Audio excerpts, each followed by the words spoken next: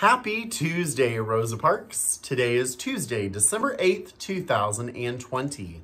At this time, please stand for the Pledge of Allegiance, today led by the boys and girls from Mrs. Wegeson's class.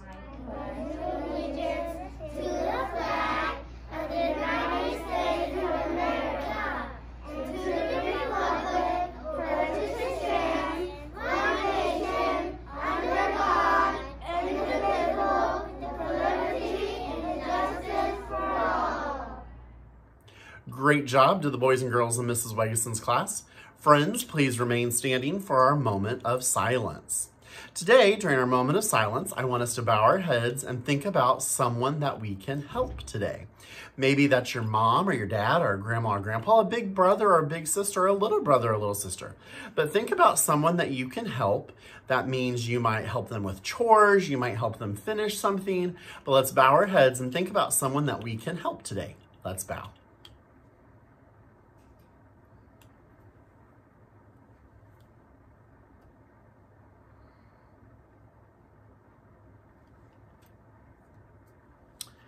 Great job, boys and girls. You may be seated. Don't forget that every day our Perry Township Food Service Department is offering a hot lunch from 12 to 1 at every elementary school. Tomorrow for lunch is calzone with broccoli, pears, and milk. There is a slight change to the menu for Thursday. It will be the cheese pizza instead of the chicken tenders, I believe. So the Thursday and Friday meals will have changed a little bit, but tomorrow for Wednesday is the calzone. We have no students celebrating a birthday today, but we do have a special staff member celebrating a birthday today. A very happy birthday to Mrs. Brummett, our secretary. Many of you see Mrs. Brummett every day when you turn in office folders or when you come into the office. And so when you get back, be sure to wish Mrs. Brummett a happy birthday. All right, friends, you're doing a great job of taking good care of your Chromebooks. I've not gotten any reports of Chromebooks being damaged or broken. I'm really proud of you for that. Keep up the good work. All right, we had really awesome attendance on Thursday and Friday, and I haven't checked Mondays, but we hit 90%, which is fantastic. So keep joining. I know Mrs. Swales and I are going to pop into some of your Google Meets throughout the week, just so we can say hello and see everyone. And so I hope you continue to do a great job. All right, friends, after our announcements, we will have a special guest reader reading a holiday story. I hope you're still filling out your blue winter break reading challenge sheet. As you can see, I already have 9 titles on mine, and I have 31 more titles to go, so I better keep reading. All right, friends, it is going to be a marvelous Tuesday, a terrific Tuesday, sorry. We are going to have... we're going to have a great day. We're going to make good choices. We're going to work hard on our virtual learning. So my challenge for you today is to make sure you're participating with your teacher, doing your virtual learning lessons, and joining at your small group meeting times. But as always, I want you to treat people right. Treat people right. And do the right thing.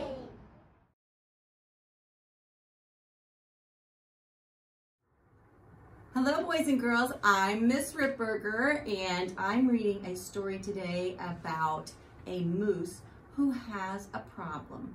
Let's see if you can figure out what the problem is and how he solved it. This story is called Mistletoe. The author is Marjorie Palatini, and it's illustrated by Henry Cole. 'Twas the season, and Moose was very merry. He joyfully tickled the ivories with a tune full of tidings and a flurry of fa-la-las.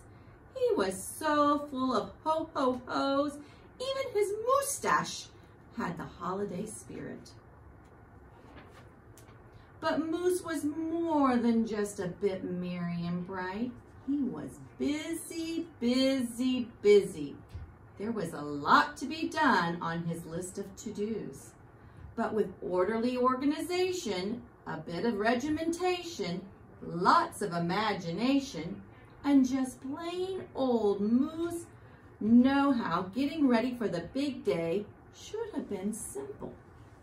Easy, yes, in all probability, just perfectly perfect. He wasted not one merry minute. Moose got moving and putting some hustle into the holiday bustle. He went to work. He wrote cards and letters till his hooves hurt. Check. He shopped till he dropped. Check.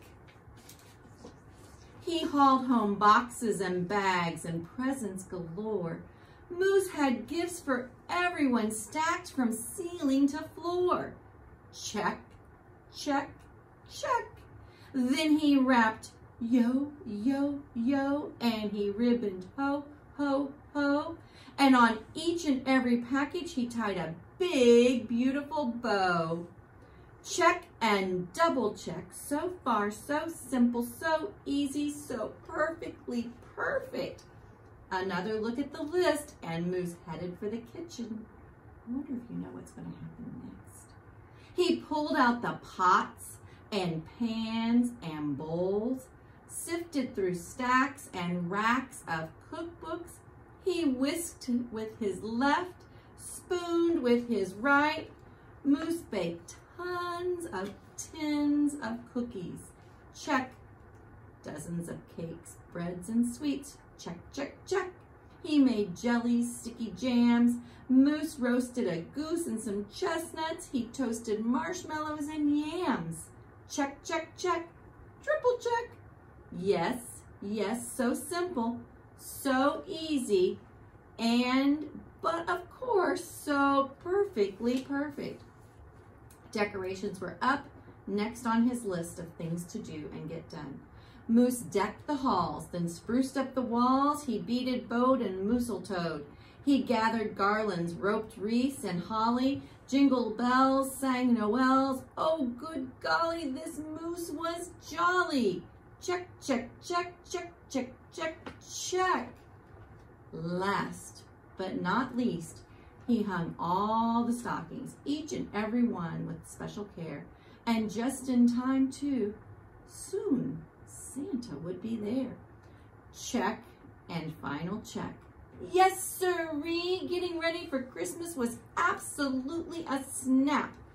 And so simple, so easy. And if he did say so himself, Moose thought totally, utterly, completely, perfectly perfect. On that night before Christmas, Mother, little Sissy, Bucky, and Junior looked all through the house. What a job Moose had done! Everything looked beautiful, festive, quite fine, indeed. There was just one minor problem, if you will. Oh dear, sighed the missus, as the five stared at one empty corner. Oh my, oh my, oh gee. Pop, what happened? Cried Junior. Do you know what's missing? You forgot the tree. Moose first hoofed it down to the corner, not a tree to be had. Then he slid around the block. Uh-oh, things were looking bad. He went down every boulevard, street, and little road. He looked down the lanes and alleys. Every tree had been sold. There wasn't a branch, not a twig, not even one lousy bolus bough hanging around. Nope, nada, nothing. Not a tree to be found. No tree, sighed Moose, a sad moose, as he came home empty-handed that snowy eve. The kids tried to make the best of it. They said, oh, so who needs a tree? But Moose could plainly see they were short on glee. He knew he had to do something, and that's just what he did. In the empty corner, he stood and spread his arms out very wide. Then he smiled at his children, and he winked at his bride. Kids, he declared, fetch your forgetful pop some of that tried and true family glop. So back came the kids carrying a pot of glue, and without a word to one another, they knew just what to do. They each took a part, grabbing strands, taking hold, then carefully, oh so carefully, they glopped and they plopped, they pasted and they pressed, they curled and twirled with each and every follicle they could fathom, until Moose's magnificent moustache was indeed even more of a marvel to see. Moose was just a few needles shy of being an evergreen tree. They strung Moose with lights from head to his toes and draped him with tinsel beginning right with his nose. They hung balls that were shiny and bells that twinkled, candy canes, berries, and plums, sugar sprinkled. Then they all stood back. Junior plugged in his pop. Ooh, ah, yes, Moose truly was an incredible sight. He was glorious and glowing, and boy, oh boy, was he ever bright. Then Junior placed the star on top of Moose's head. He gave him a kiss and a pat, and they all headed off to bed, except Moose, of course. He stayed in the corner instead, still twinkling and blinking and waiting for Santa. Oh, it wasn't so simple, and it wasn't so easy. And okay, it wasn't perfectly perfect. But do you know what? It was pretty close. Ho, ho, ho. What did Moose do to fix his problem in the story? He did a great thing, and he found a way to fix it. All right, boys and girls, I hope you are good problem solvers at this Christmas time too. Merry Christmas from Ms. Ripburger.